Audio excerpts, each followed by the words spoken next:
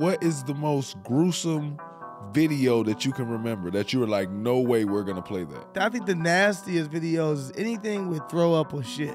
There's just cultural differences, and I have to be okay with knowing that I'm on a white show. It's hilarious. I'm pretty sure our videos are 97% white people. I think the other 3 is just spread out amongst everybody else. We figure it out.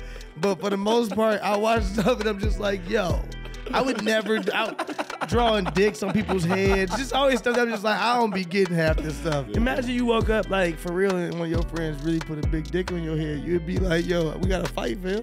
No, he got to die. Yeah, he got to go. I was just saying that. I'm glad I got him. And what you die over? You ask a nigga when you wake up. You ever died before, my dog?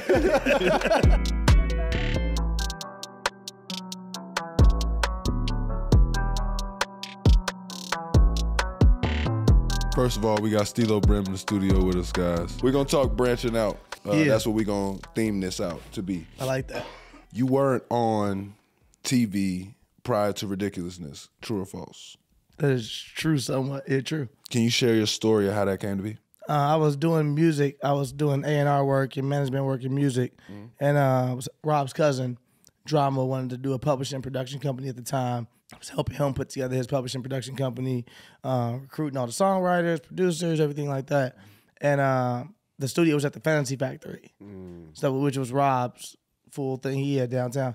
And Rob came to maybe 2 sessions and was just like, yo, you funny. Like, you funny. And I was like, oh, word.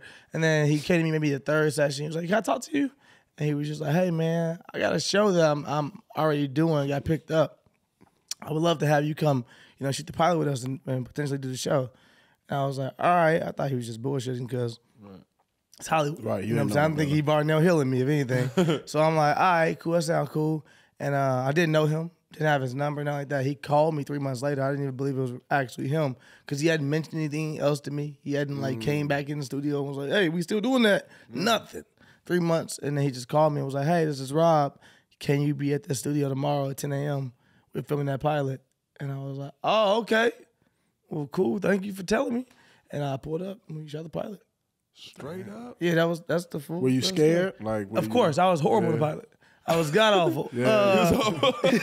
I was scared because I was afraid, but I also was just afraid of messing up a full production. You know what I'm saying? You didn't want it all to be on you. Yeah, I'm the only black dude. Number one. There we go. Yeah. Secondly, it's not even just me, Rob, and Chanel in the pilot. It's me, Rob, Chanel, and Drama, which is Rob's cousin. So to me, there was an order of speaking. Pecking order, yeah. Yeah, it was, Rob, then Drama, then maybe Chanel. And then there's anything else left to point out on the video, maybe you can jump in.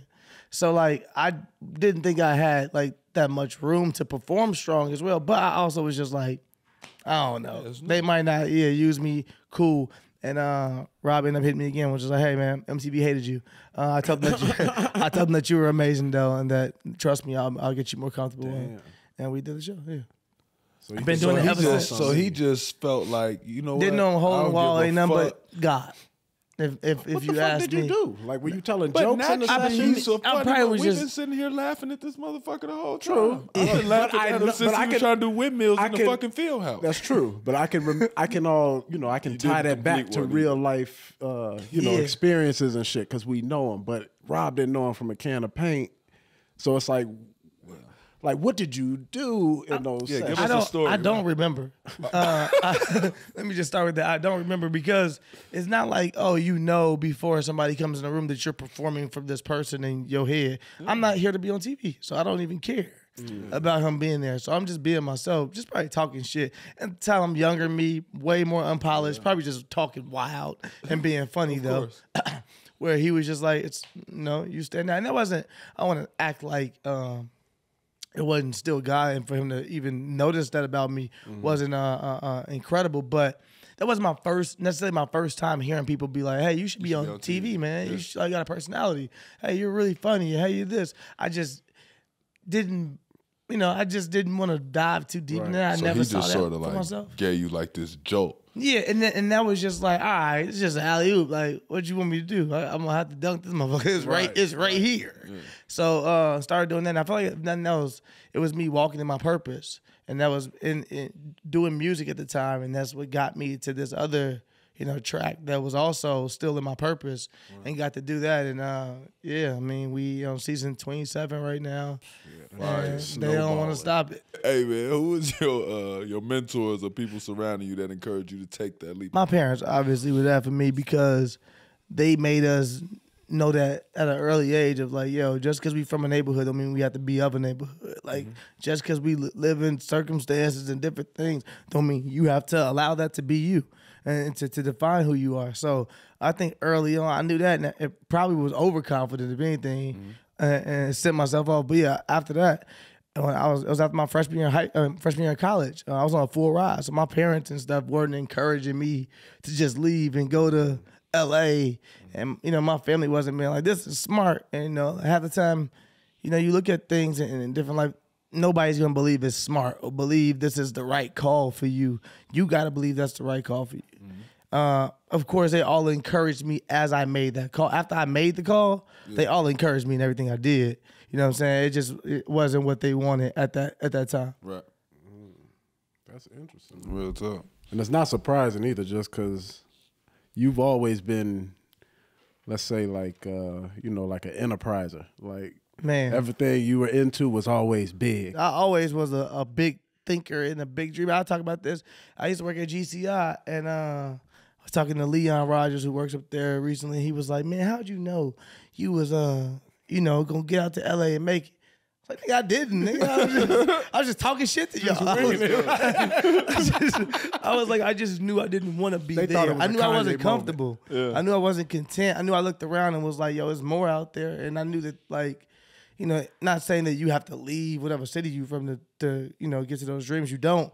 But for me, I knew that, the dream I had and the things that I wanted to do were, in my eyes, tangible. I've always looked at the biggest shit is still tangible, and be like, you could get that if you just look at I feel like we've been put on this earth as men and just people in general to do nothing but problem solve. Each day I wake up, I look at problems. If it's problems for myself, even like problems in my life or holes I want to fill, and say, okay, well, how do I simply fill these holes? What's on the other side of that wall? What do I have to do? Is there a resource I already currently have? I ask myself all these questions to solve those problems. Exactly. Yeah. I took on other people's problems to help me. Yeah. So it was like I could be in a game, be dead exhausted, and say, oh no, I gotta go. Like bro got a son. Yeah. Just say you gonna help him? Ain't about that.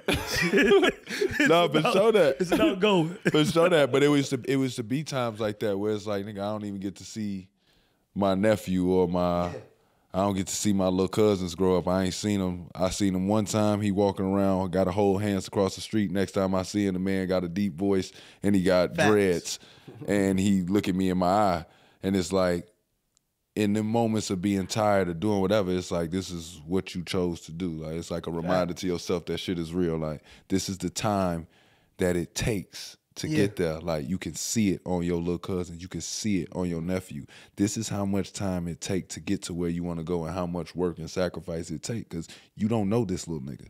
Yeah, and that's something that I even talk to myself about. I deal with, and I be like, man, you can't, that time, that you miss out on.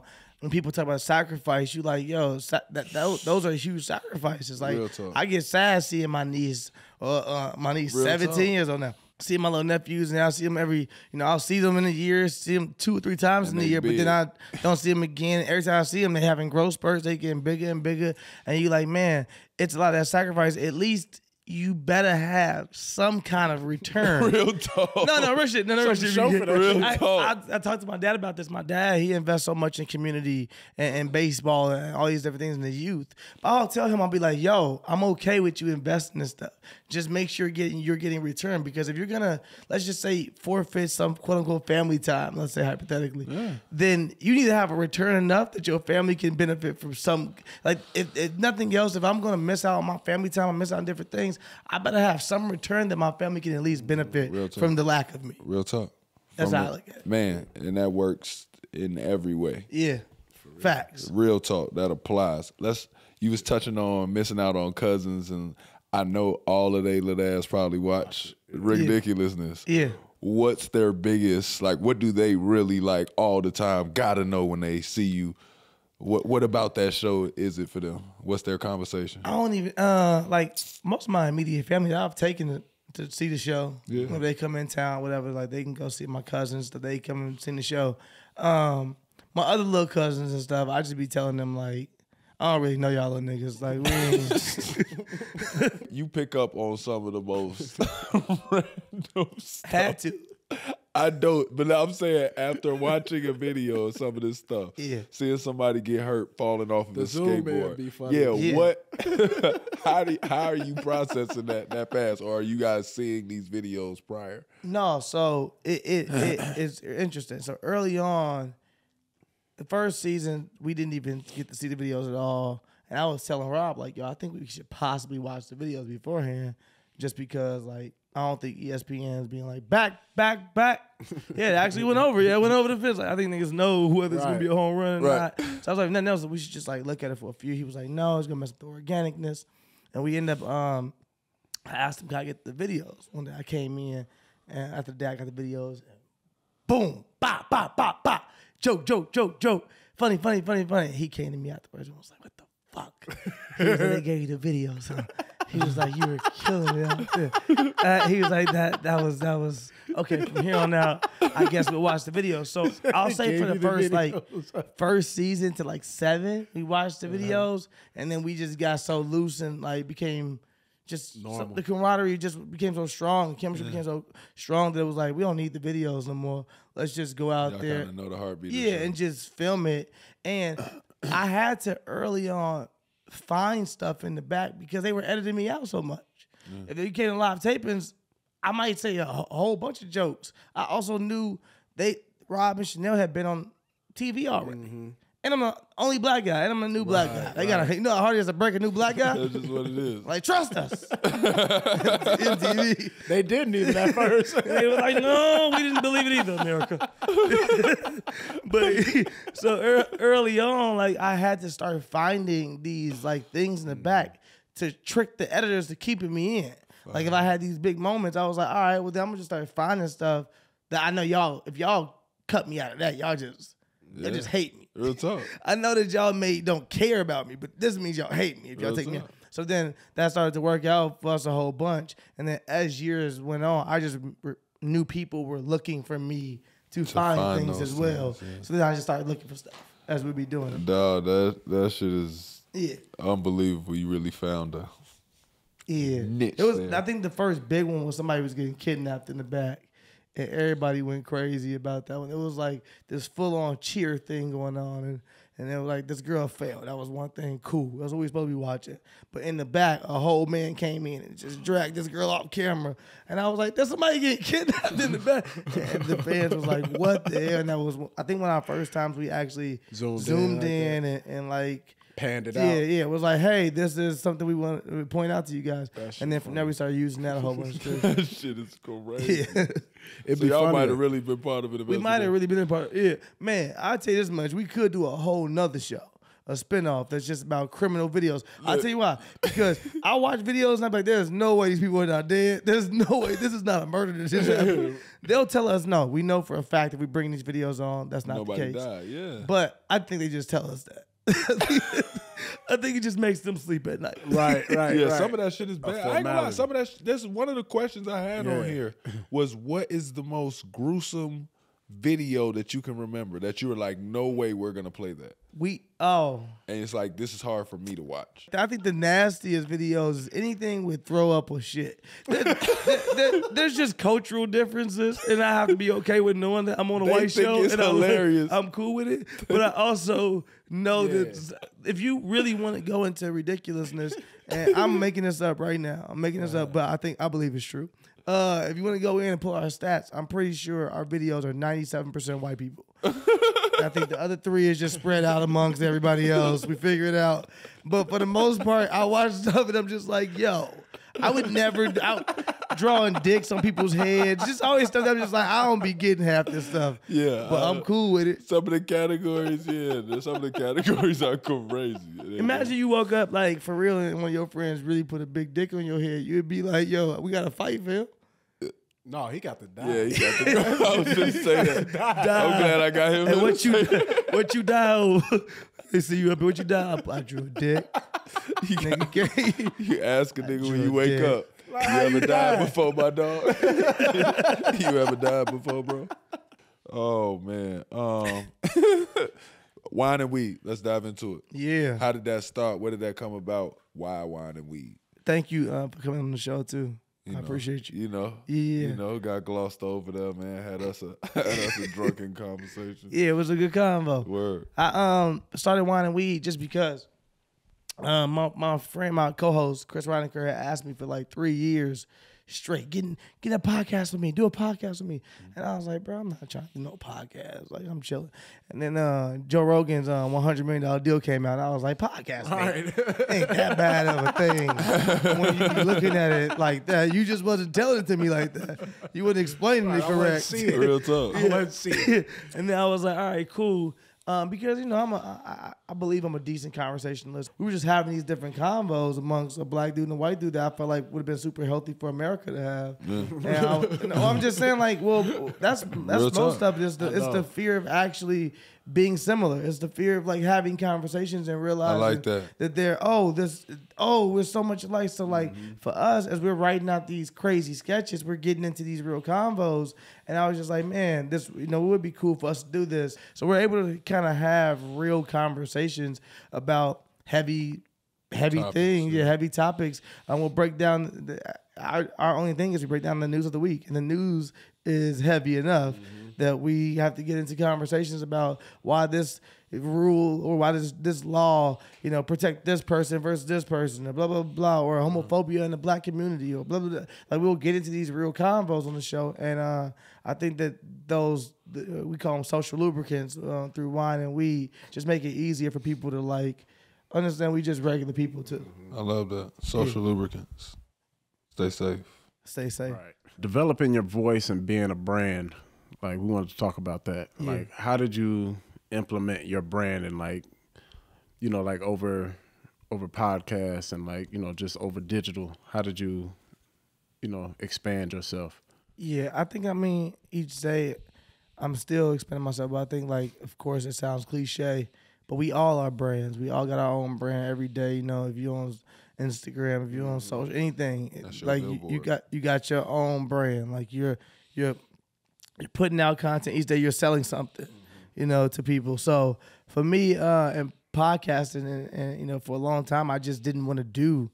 I was just being too particular about what I wanted to do after Ridiculousness, because I knew that wasn't my true voice.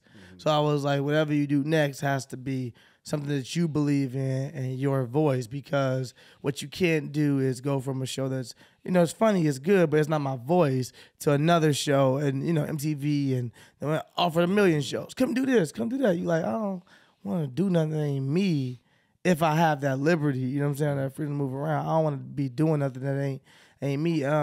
So doing wine and weed, I just knew that I could get out my sort of real voice, you know what I'm saying? Like, I always joke about this, but even during Barack and just as more recent times call for you to be more vocal and really say what side of history you land on, I would have a whole bunch of white people in Middle America write me and be like, I thought you were different.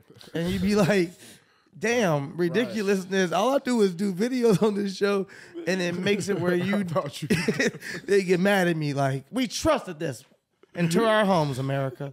And look how he turned his back on us. You're like, what the fuck? All I did was tweeted equality. How did you? It'd be like that. Yeah, for me, it was like making sure that I could really be who I was and say the things I wanted to say. And I thought it was a great formula of, if I was going to be able to talk this pro-black stuff and blah, blah, blah. Yeah. Still have my wife right there that's like, this is my dog right here. Like, it don't mean me being pro anything does not mean anti anything else. Me being pro-black don't mean I'm what? These my friends. What you talking about, fam? So for me, I felt like it was a good way for me to do that and grow my brain and voice. That's dope. I like that y'all knock yourself off the pedestal, so to speak. Yeah. You know what I'm saying? Like, fuck the politically correct. way to do it, because I feel like, especially in today's age, a lot of people don't retain information in that old-fashioned way. Like, nobody's picking up a newspaper, fam.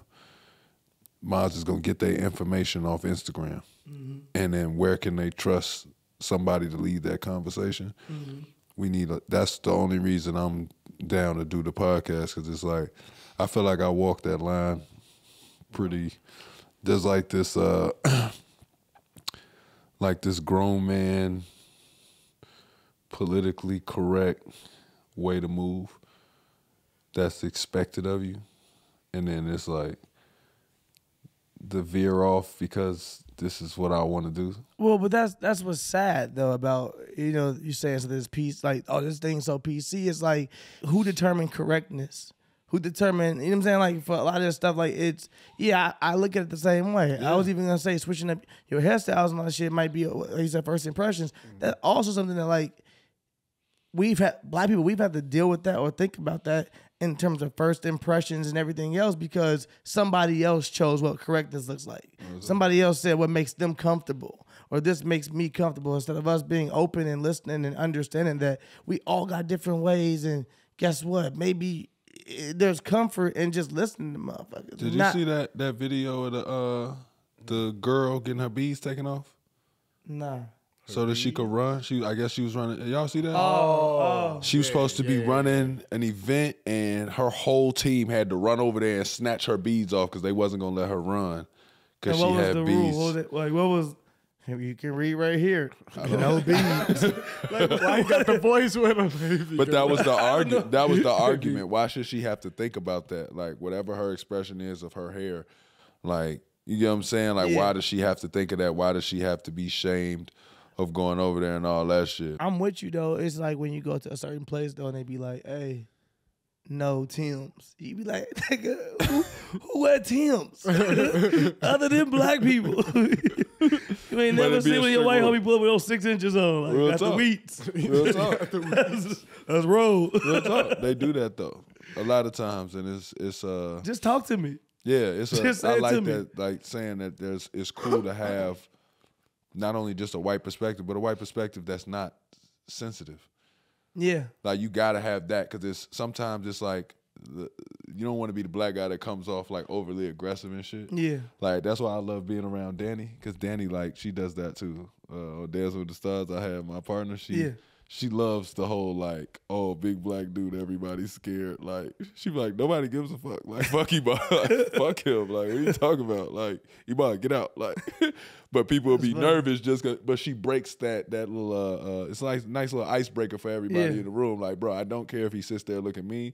You can tell him what he needs to do and he'll be there on time. Like, he's messing with you. But without those cues and, you know what I'm saying, and having those conversations, none of this stuff gets talked about. Like, we'll go away from that. I would like to know what a white dude felt about them beads coming off and how embarrassing that is. Like, bro, I've never heard what a white, like, I've heard with the black household when we sit down and we eating dinner and we sitting there talking about this shit, smacking our teeth. Man, look at this shit, man. Man, if they did that to me, that's our conversation sitting at the table, and then your mama got to come. Y'all calm down, because this the rule, and y'all should have read the rules, and then somebody got to come. Why was that the rule? I've seen that. Yeah.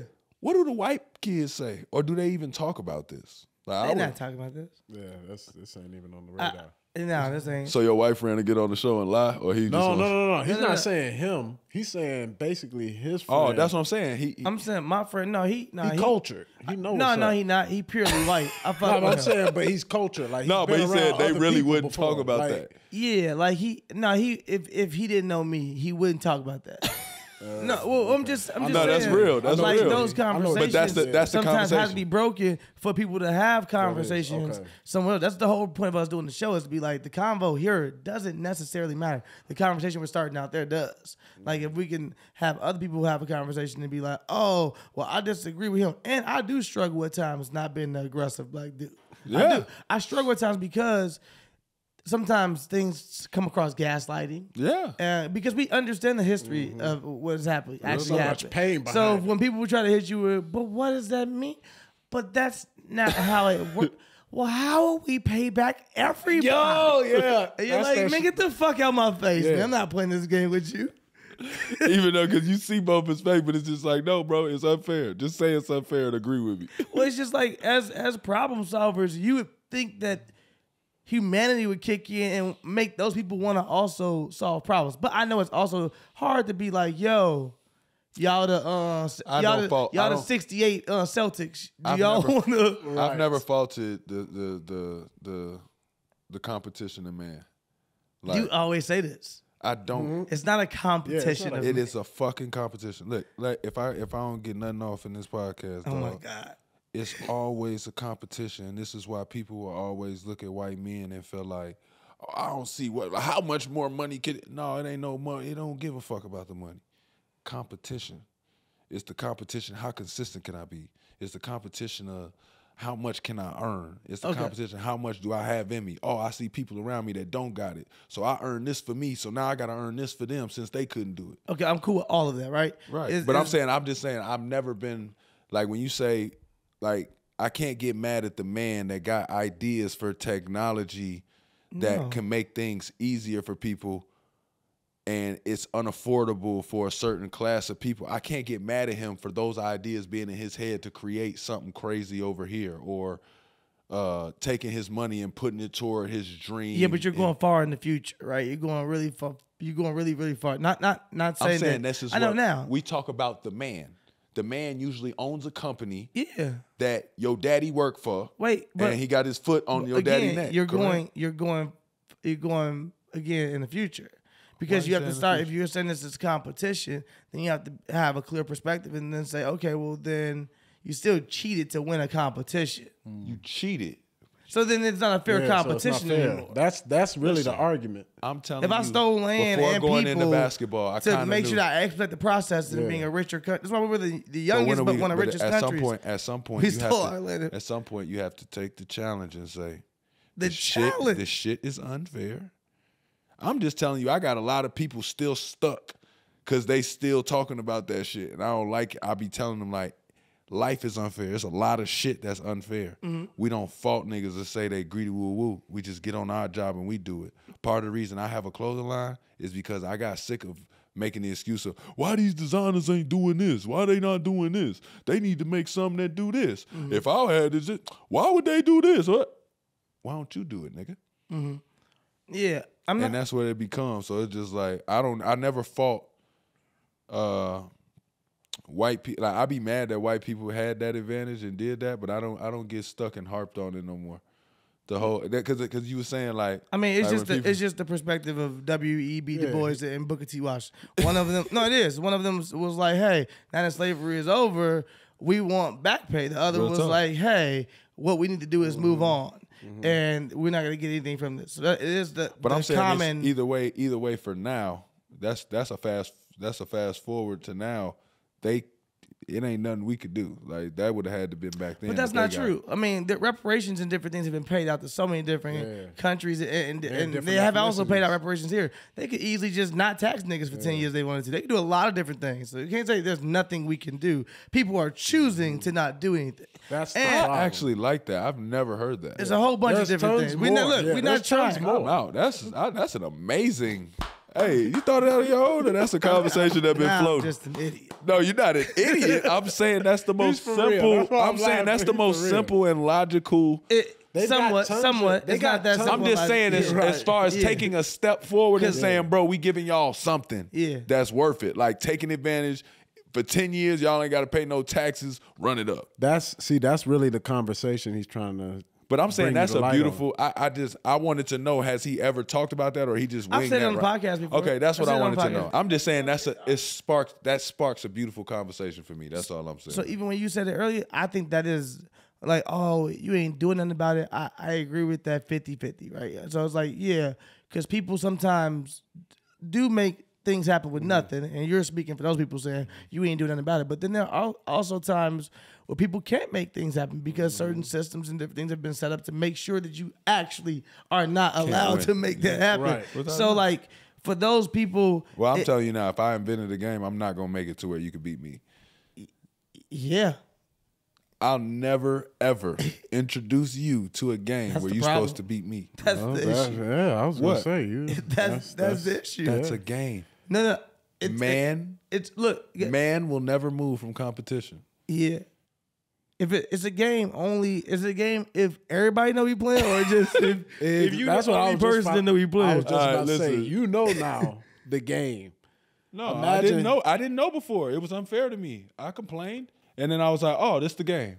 I want to play." Right, but you also figured it out. Let's What about play. motherfuckers who don't figure it out? I'm telling them in the camera right now, it's a game. It's unfair. We still want to play, and we still want to win. I think we want to win. I don't know if we necessarily want to play. Right. The playing part gets You don't have to a play. little You live in it, brother. You don't have to play around. You live in it, brother. How important is it to tell your own story? I think it's uber important. I think it's one of the most important things we can do is to try to tell our own story. I think that if you don't tell it, somebody will. Mm-hmm. So you would rather it come from you and just be what it is and be your truth than to let somebody else tell your story or be like, this is a better version of you. I was talking with my friend about this actually yesterday, how we're all in this time, like, because of,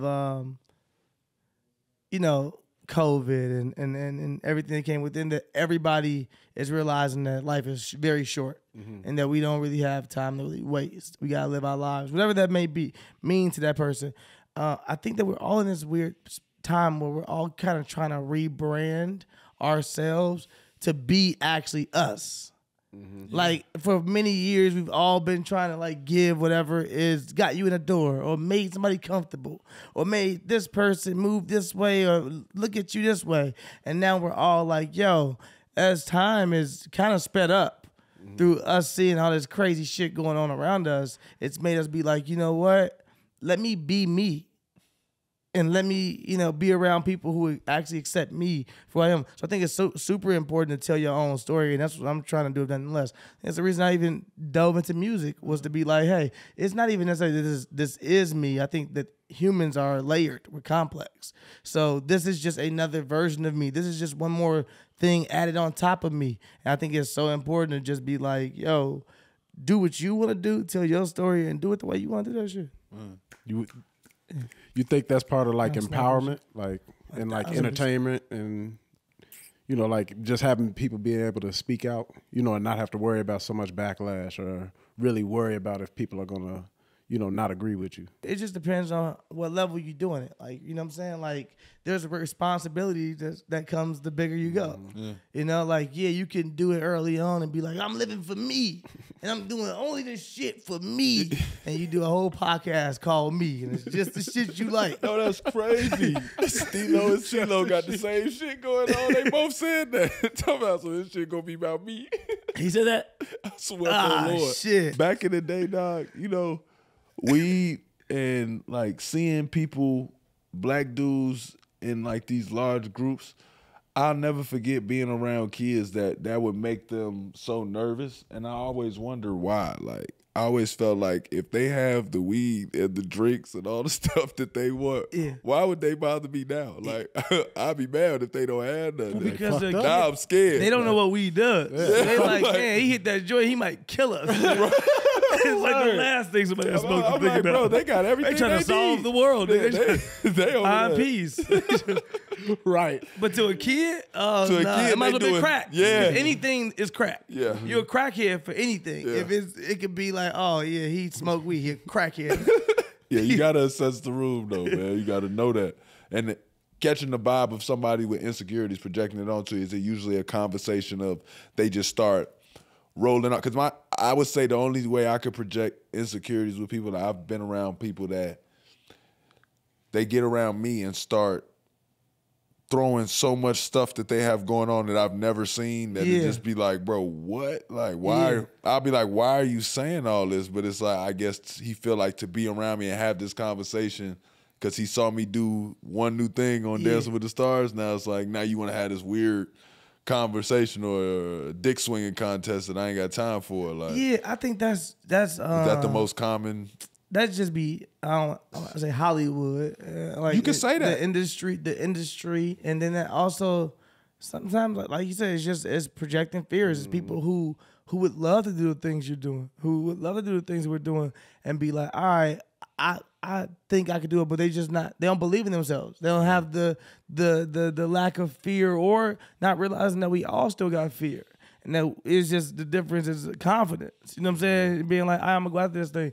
For me, when I knew doing this whole music project, that I was gonna have a whole bunch of people who looked at me and was like, what is this nigga doing? Right. Oh, this nigga's having a midlife crisis right in front of us. I was gonna joke and call the project. Nobody asked for this. Just because nobody asked for it. But that's fire.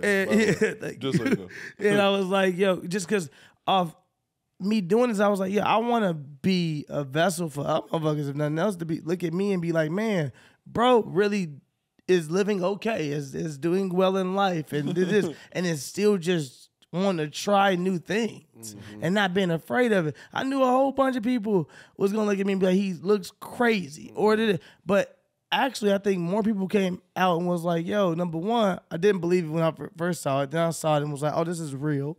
Then from there was like, oh, this is actually not bad. Oh, then from there was like, oh, actually it's kind of dope. Vibe. Then like, oh, man, he actually shot. I directed all my own videos. So it's actually like, oh, he shot all these things pretty clean, pretty this. And people like, man, I ain't even like, man, the more I'm listening to the project, you actually got some stuff going. What you got next? Now I knew this was just an opening for me to create something more. You know what I'm saying? And it's like with you just starting to dabble in it, bro, like you gonna get better and better. I'm already finding myself being like, man, you gonna start getting so good at that shit. You gonna be like, damn, was I a rapper the whole time? It's fun. As long as it's fun when you doing it. Super fun. Super fun. I went through this thing with music, and you can interject. What I realized in my music and why I'm so excited to release my album now, I at one point thought music was me flexing my ability to rap. Like y'all was gonna be like, I'm gonna listen to him because his skill is just better than this nigga. Yeah. And kids don't care about the competition anymore. No. They just want the song to resonate with whatever story. 100%. Music is made to make people connect, which is the simplest form of communication, correct? So all my music now is geared toward what about me is relatable to y'all that y'all just don't know. You know what I'm saying? It's damn near the podcast type shit. You know what I'm saying? But it's like, I feel like that's been the key. What has been your thing that you're seeing that music does that you like, this fucking stand? Like, to me, that was the biggest standout. Like, damn, I can't believe this whole time I've been sitting here trying to use big words. Like, I'm doing the T.I. shit in a verse. I'm trying to stay above the clouds and create a line that's so difficult to understand that you got to read it. And I'm like, what the fuck am I doing that for? Like, I don't even, like, I was just saying this earlier, like, some of my raps, I still be learning and working on, like, oh, how can I put better emphasis on this without it coming across corny and you like having to stop the whole beat and do this. How can you do this better? And like my style will be more, it's more smooth for sure. It's more like it's creating a tone more than anything, or like, hey, I want to create a vibe or a setting or a color palette or a mood versus like, hey, let me approach this. Now I'm getting more into a space of like, let me go in this and truly write from a place to see where I can land. I still think I do go in with like this A&R perspective that's still like, all right, well, how are we going to craft this to make this make sense versus this? Like, I'll work with people who I deem way more talented than me, but they don't know how to like necessarily put something together. Structure it. Yeah, I'm like, man, you can really rap. But like, it kind of stops there. Like, like you should like the battle rap niggas. Yeah, you like, man, that's crazy. That was really good. Now you could just make me want to listen to it. Yeah. And like, if anything, I've approached it and been like, all right, I want to get you to want to listen to it. So beat selection was super big for me in going into it and being like, I want to work with producers I even knew from the past and some of the homies, or just people that I've been fans of. And that's, I'm gonna probably end up doing another project with some people. And they all right now, the producers I want to do, like these 4 producers, I'm all big fans of all of them. So I think I could like really craft something really dope with these, like two probably from each of them. That's always the best, when you could get everybody involved to feel like, because it's one thing to sit down and pick beats, Yeah. And be like, oh, I'm gonna take this beat and this beat, but it's another thing for all the producers to know the sound you're going for, everybody be in the same room, and then they make you 10 cohesive beats. Well, not cohesive, but just the puzzle pieces fit. Didn't do one session. I did one session actually with Justice League on this project. Other than that, just... Wait, you sat down with the Justice League? Yeah. Or Justice League is one person? No, it's 3 of them. Oh, okay. They're a team. We did like 4 days in a row. You know the Justice League? Yeah. Bro, you know I be knowing everybody. You know, it's the ones that did Ross Maybach music. Yeah, they came to your house. They did 4 of my project. At your house. They did 1 at my house, 1 at Jamie's house, and then 2 at American. Did you just casually name Jamie Foxx? I ain't say Jamie Foxx. Oh, who's Jamie? Foxx, yeah. Who was I didn't know. I said Jamie, and then he said Fox, and I was That's like, what I'm saying. since we Because get he us knew. completed and make it Jamie just Foxx. casually dropped Jamie Foxx's Bro, name. I bet, you know. Cause this is not Jamie Foxx no more. It's Jamie. Yeah, y'all on first name basis. I forgot. Me and Fox. Say his last name real quick. About Fox. I hate him. Two I hate him. X. I hate this guy. Yeah, I hate this guy, man. No, bro, you know I've been on TV for 11 years, and then before that, you know, I be that's what I'm cool saying, people, though. You can't casually just name Willie Beamen. He did it. I can. He did it. Because I don't be like, I'm not the person that you're going to ever go on my Instagram and be like, oh, he got pictures with celebrities. Oh, no, that's corny. If you was like that, I would unfollow you. Yeah, as you should. Yeah, I don't let you be lame. No, I ain't even got it in me. Yeah. Though. But I appreciate you watching out for me, but I ain't even got it in me. But like, so for me, it's like, I feel uncomfortable being, if I would have said Jamie Foxx, it'd been worse. Yeah, but So that's why I just wanted to let you. like, I just wanted to get the that. viewers. I wanted the viewers to understand. What he's saying is he didn't do it for us. He did that so he could feel better. Yeah, that was really Copy. Like you really did want to be called out on that, but I'm on this show here. Yeah, I appreciate that. Hey man, when you casually name that, he knows where he stands. I ain't gonna lie though. Justice League, I could rap. No, he could really. No, y'all would actually do some good shit together too. I rap. No, for real. Like I got like 400 of their beats, bro, at the crib right now. That's what I'm saying. But I need to know how much dollars. Now y'all can talk about type that. of shit. You can't monetize it before. Y'all can talk about that though. Yeah. No. I'm saying like people make you pay for time, man. 1000%, and I believe. You know what I'm saying? Now, if he got that relationship with them where they just ready to go in with me, cool. That's one thing. But I'm saying initially for time, motherfucker sit down with you, playing some shit out, we'll wop the band. I already know how it go. No, they ain't trying to charge you for no time, bro. All right, cool. That's perfect. Nah, I thought you Steelo said it, shorty. Not the Neptune. They ain't trying to Nah, I charge you was for just no joking. time. I was just joking. I made that up so that And you you could say nice. that, and Ain't then I wasting could your say, time and either. then I could say, Steelo said this was free. So I definitely didn't say that either. We're gonna talk about stepping out of the box. What make you wants to try new stuff? What makes me? Yeah, like doing the podcast, doing music now. What is making you step out of the box? Why not just stay? Because rewind. I always was like, had other plans of doing other things. After I got on the show, I was like, all right, I'm here. So let me, what I'm saying? I have other ideas and other things. I write television and different things. I ended up doing my production deal with Paramount Plus recently. Fire. So for me, it's like I've always been a creative. Just have always been my toughest critic. Where I'm like, I hate on myself in a heartbeat of like, they gonna always don't tell myself why somebody's not gonna like it. And that allows me to be aware, I think, somewhat of like demographic, what I'm trying to like really, achieve and what success looks like. But in the same breath, for many years I was just like kind of shooting down my own dreams of like, man, like, and I was just like, yo, dude, it's gotta come a point where you just push it out. Like, you can't keep making the excuse for yourself of like, oh, well, I ain't doing the podcast because, the cameras we ain't got the right cameras yet. And then the microphones, this one ain't, maybe next week. It's like, it's always a maybe next week. It's always like, nah, you can't keep procrastinating what that is. So with me putting out the podcast, that was the first step of me being like, this is something from the ground up that you just are asking people to check out. You gotta use your resources you can around to see if they do so. But like, this is from the ground up. This could or could not work. That happens all the time. So for me, after got over that hump, it just was like, yo, you know what the fuck you seeing in your head. It's like when that person that gets up on stage and and get their award, they're like, I saw this when I was 13 years old. And like, no, that person really saw that shit when they was 13 years old. That person really, manifest that nonstop and be like, yo, this is what's gonna happen. And people will call you crazy, but the crazy people change the world. So for me, on a smaller scale, I'm like, yo, what is it for me to put out music? Mm-hmm. What is it for me to put out a podcast? Motherfuckers don't watch it or listen to it. Okay, right? Yeah. Put That's out not, another one. Yeah, and also that doesn't define me. Like that don't.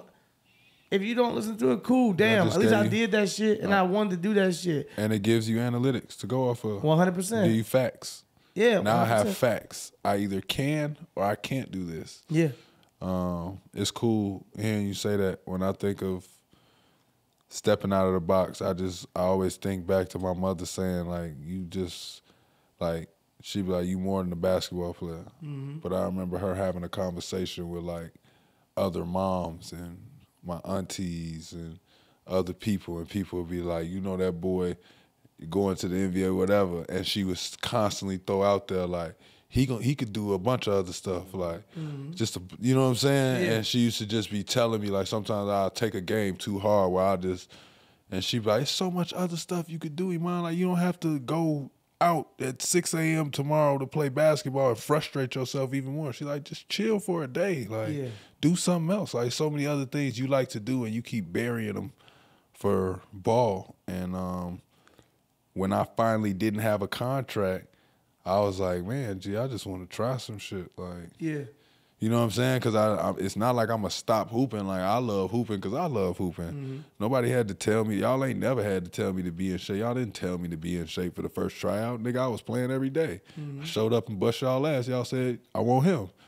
You know what I'm saying? I'm like, it wasn't no, y'all had to encourage me to do it. So I took it as I'm going to step out and do all these other things because I hoop on my own. Yeah. Like, I hoop because I love to hoop. Like, I was take it as you stepping out of the box and doing music and podcasts, but you like, bro, I don't even have to stop doing Ridiculousness. Like, why the fuck would I stop? Like, still do it and still try this and still try that. Like, because you get to know yourself more through all those things as well. Like you said, it's like basketball can become so time consuming, and you feel like, damn, this taking a whole bunch from me. That like you get a moment to breathe. You like, man, it's so much more to Iman. It's so many more layers that I gotta really unwrap, uncover, and be like, oh man, like I'm learning myself. Like there's nothing else throughout this pandemic, throughout these last couple of years. I think it was a time for people to learn themselves and really sit with themselves and get to know themselves. So like, my therapist had challenged me to be like, go complete something you always want to complete, and it wasn't even that. It wasn't even that like, man, it's a trending topic on this show. Steelo Brim. If you're now tuning in, everybody who's been on Iman Amongst Men. Every guest on Iman Amongst Men so far has a therapist. Has a therapist. That's great. That's great. That's amazing. I love to hear that. We're the only ones who don't. Oh, word. That's why we still got problems. Oh, okay. That's why you still got problems. Okay. We. Speak for yourself. Yeah, I do, but yeah.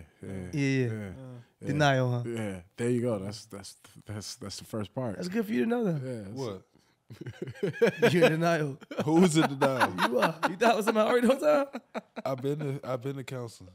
Counseling. They call it something different already. He made up his own. You went someone different already. No, I went to a counselor. I've been to strategic thinking, man. Come on, man. I did meditation groups. Right, he went to yoga. Talk to myself. He was like, I'm all right. What are you talking about? How they work? Close. It probably was amazing. I'm cool, dog. To tell you the truth, man. Oh, you did it like once? I haven't been aggressive for a while. You one of the people that do it like once and be like, we did it. No, I went dolo. We figured it out, didn't we? Nah, we did that today. I went dolo. Yeah, I know what I'm saying, but how long? Twice?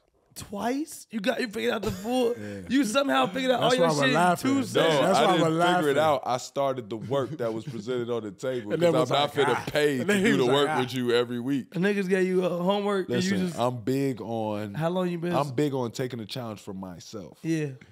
If I feel like I'm only gonna do it because you're around, this is fake. So I've never understood therapy.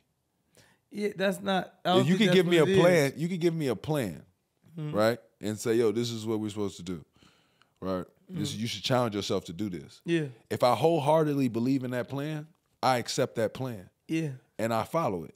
Yeah. if I need you every day, it's because I haven't accepted it. I'm just doing it so I can stop talking to you. Yeah, and if that's how you feel. Yeah, But that's I not don't agree with necessarily. that. Yeah. Why you don't agree? I don't. Because Break it down, brother. Because everybody's y'all not- love this therapy. but everybody's not wired I like just came with a mental therapist once. So you went one. love this therapist. Y'all think y'all gonna get me to go, huh? I just got here. But you say you've been talking to one, so you only talked to him once, and you bringing that to me? no. It's a woman. It's a black woman, and I've talked to her a whole bunch of times. Why I disagree is because everybody's not wired like you are. Yes. So some people don't like. Everybody doesn't need the same thing. That's why therapists are. You can change your wires. Huh? You can change the wires. Just like you can. But you can do the same thing. Who? You. You can. You Change telling. your wires. Well, I'm just saying, like, for me, the therapist is more about talking things out, and if nothing else, it's a lot of self-help, a lot Yeah. of self-work. So, like, as you're talking these things out, number one, it's good to not have to go to somebody that's not your family or a friend that you don't can have any really be like, bias. I want to be, Yeah, they don't no have any bias bias. here. They don't You know can just you be like open, an open book with this person. Secondly, is you reading your own book somewhat. So as you're like going through your book, you're kind of getting to know yourself. You're gonna end up solving. You know you better than anybody. You're going to end up solving a whole bunch of the things on your own as you're talking these things out anyway. You know what I'm saying? You're going to end up going through different things and realizing why you may do this thing this way, what you may still be mourning about, what you didn't actually properly grieve about, what this defense mechanism looks like. Because strong Iman don't cry, do this. I don't know. I'm just saying. I don't cry, do this or that. And that all that kind of stuff is just you get to know yourself more. It's just you being like, all right. Why'd you say strong Iman? So No, he's I'm saying saying you try- no, don't run from it. Is there a strong Steelo? Of course, it's a strong Steelo. Of course. Of course. But then It's like a also- strong one, a also- weak one, a tall one. It's a whole bunch. It's layers. It's for sure layers. A whole bunch of I Steelos. just noticed, like, what made him say Skinny Steelo, fat Steelo. No, I'm just more saying for you. If you like, yo, I don't cry about shit. That may be Yeah, something nah. that you blocking from That's yourself. tough. That's tough, Steelo. Yeah. That's crying Steelo. But that's the thing. No, tough Steelo might not be good for him at a certain point. So the therapist can kind of teach you how to tuck away tough Steelo. when That's he what I'm don't need to saying. be Why there. we tucking dude away? Because Like, you tuck nobody away? sometimes it's not right. Because sometimes it's not right. I've never put strong shump in the background. But I'm not saying I even don't put do him in like the that. back room as much as I'm saying release from a back room as well. Oh, how many times do I let him out? Now, I don't let him out to do nothing. how many- Yeah, I don't let him do whatever he want to do. He a little different. See? Yeah, ever since That's the yeah, point we ever since the making, though. newspapers, he But can't. also for you to be like, I mean, I said strong Shump or strong Iman, I was joking, but like, No, you wasn't. But the correlation I'm making, Matt, remember when he was like, yo, my therapist was like me. Like he's half, he said he was half black, half Italian like him. Yeah, Grew up right, in a right. similar The household, similarities. all that, But yada, that's what yada, I'm saying. yada. She's not Real- like him. He's but that's dude. the, She's a girl. listen, let me finish. That's the point I'm making. Two different people. I Like want a both nigga of them that's black. like me. Yeah, but he's I'm just saying, he's one nigga, there's another nigga. Both of them need different things from different people. So that's why They can't just therapies- be men. They gotta be niggas. nah, they niggas. Cause they niggas. Like that's they No, for don't real, they for not real. like I feel everybody that. else. I So feel it's that. like That's you know the struggle, you know you comfortable and you can talk with somebody who's not, super, like he said, personable. So it's not your family. It's not somebody who's gonna be like, oh well, I knew him, I'd have known him, or I could see good things in him and I just want him to do real well. And it's like we don't need all of that. Yeah, maybe I just went to therapy for the wrong reasons. It ain't that though. Like you went solo, right? You said? Yeah, and it's just more like I don't know. Like though it helped me deal with a lot of like pain from the past that I didn't really realize I had. I was like, yeah, that'll be all. I'm good. Was it too 'cause- challenging in that? Not too challenging. Just it's disrupting my forward progress. Like I got shit to do, and I'm in here for 4 hours, and now for the rest of Oh, this. okay. I don't know about 4 hours is needed. Also, No, I'm saying like nigga, I only went twice. so you told him get it all in. No, I I just want to do didn't. 4 hour sessions. Like, No, you talking it's about just- 2 hours. You just had two 2-hour sessions. Yeah, Oh, like, okay. I'm saying like. That's good. any more questions? Oh, you thought it was, Any more questions? you thought I sat down 8 hours. You thought that nigga did a therapy marathon. I'm saying like, I like we gonna get all this shit out did tonight. Yeah, motherfuckers no, I'm exhausted. just they saying need. I didn't know like we did that the breathing exercises and all that. Like I ain't never got that upset. You see what I'm saying? So the shit that I learned about myself that I buried, I didn't even know your mind was like bury shit. But I have little moments that I probably done bury some more shit that I'm cool on, my nigga. Like I put that shit away for a reason, and I don't got time to be digging it up and it resurfaced. Now that I'm 30, I don't know how I'll process it. I don't know. I think that's where almost the trust for yourself to process it in a maybe more when I'm mature. 45. Yeah, and that's fair. That's cool. That's knowing you. Yeah, I just think that cool. Being open to having those conversations and shit is important. Just because you end up like, you know what I'm saying? Like, what will end up being is just hurt men that pass down hurt. Mm-hmm. You know what I'm saying? And hurt people, and not even a way that you're trying to hurt anybody. That's really what I'm seeing now. Like, I'm glad you said that. Like, especially like as we get older, that's what I'm really noticing. Like, especially with us, like black men, like we constantly pass down hurt. Like me included. Yeah, like nobody's really unbiased to this. Like we all do it, but we do it so subconsciously that it kind of resonates too quickly. So it's like if you don't know, it kind of becomes the curse because you're passing it on to your kids and they're not going to know. They're probably not going to know earlier than you. That's what's scary to me.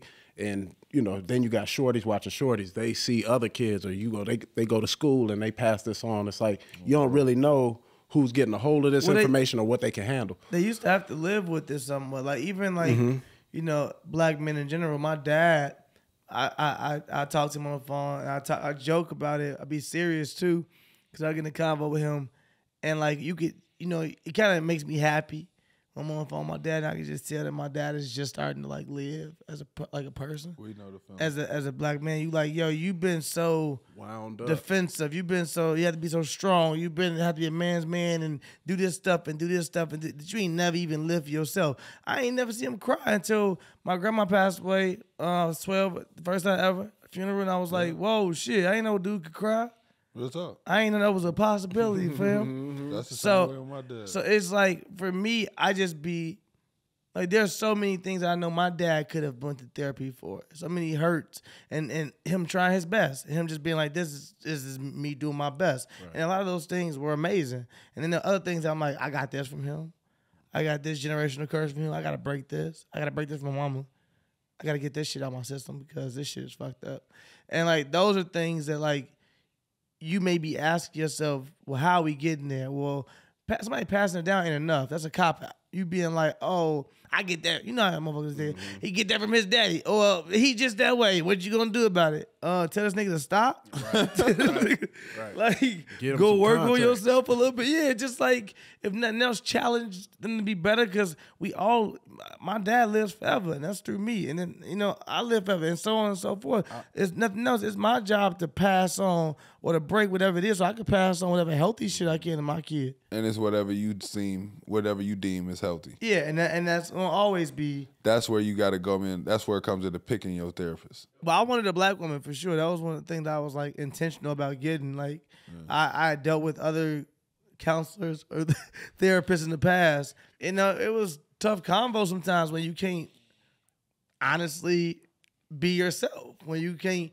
tell them some next shit from time to time and be like, hey, this is a thing. Or, hey, this. What does that look like in a therapist? Like, how can you tell? Like, all right, they with the shits. I don't even know how I got there eventually, but it probably was me opening up more times. Like one of the first times I opened up to her and felt like I'm gonna give you real me, because it's all about intent as well. When I used to go into counseling before, I used to go in and be like, I'm smarter than these motherfuckers. Watch this. I'm gonna play it this way and write them off. Oh, what? And I would really control the room. And I'd be like, not just write them off, but now you thinking you the goddamn. I was a piece of shit boyfriend on my exes, horrible. And we went to counseling for whatever reason. The relationship was over with. We went to counseling for whatever reason. This is not. And I was there just trying to make the counselor think I was amazing. If nothing else, I went in and was like, yo, I'm gonna paint the best nigga they've ever seen in life. If they think of Black Jesus, this is what the painting is gonna end with. You gonna see the best black man you've ever seen. And we got there, and the counselor was like, basically kept saying, oh, if I had someone in my life like him at 26, I would be so much farther ahead. And I'm like, well, this isn't about me, counselor. This is about us getting to somewhere, together. And like, he played her. Wait, and all it took was one day. I overslept. I took a nap and overslept, missed the counseling session. He hated left my ex with her alone for a session. She came back. I was not who.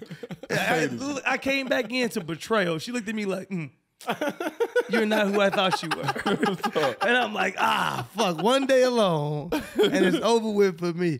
But that also was me going in and trying to paint somebody. Right. So like, you only gonna get out of anything in life. You only gonna get out of what you put in.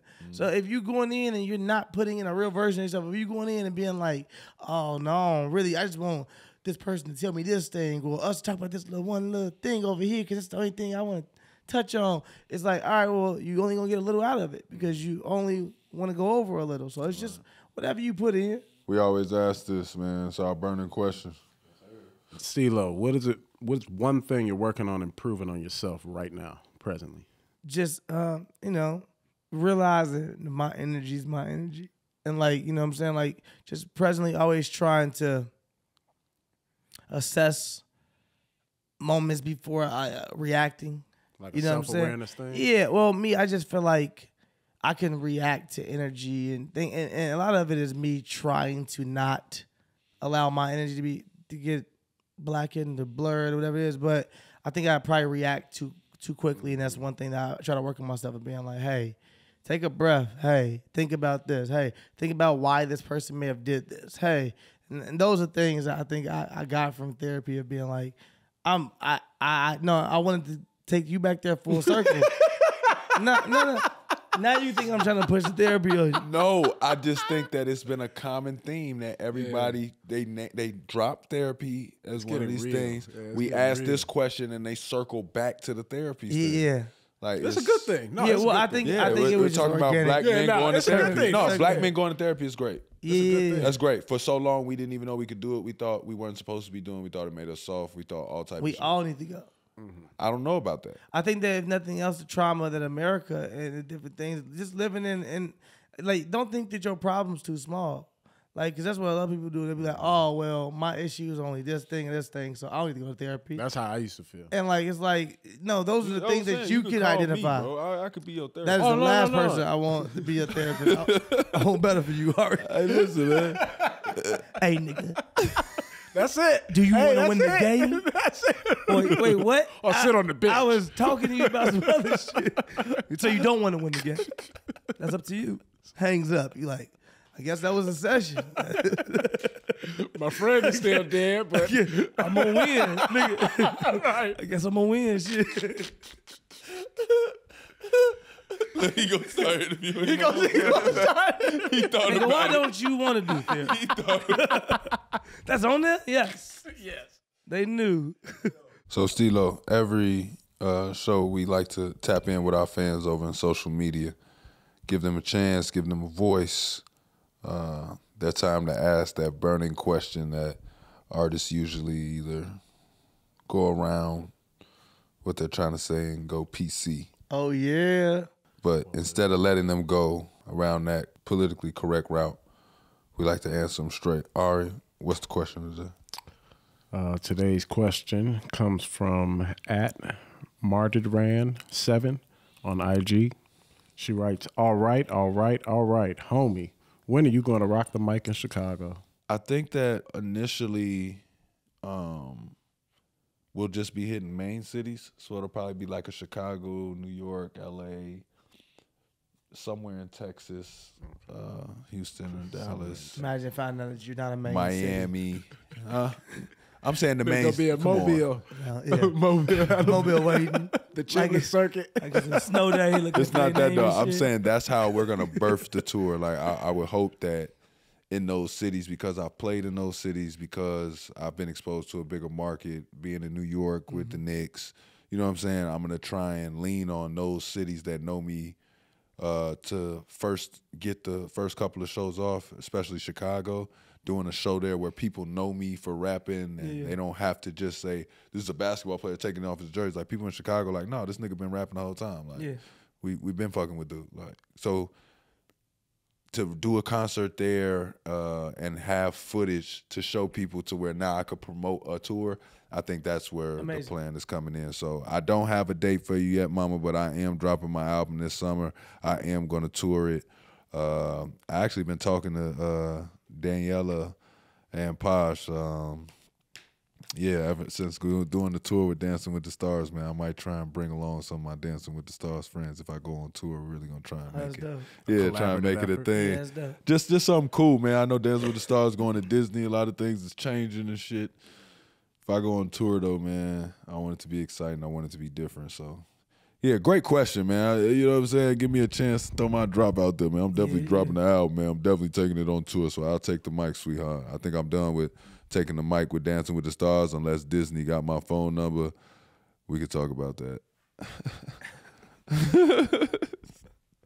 Steelo, you got anything planned? Is there a tour planned after releasing the music? Any performances and shit we could come to? No tour right now. Heckle you from the crowd? No performances right now. I'm planning on doing some shows though.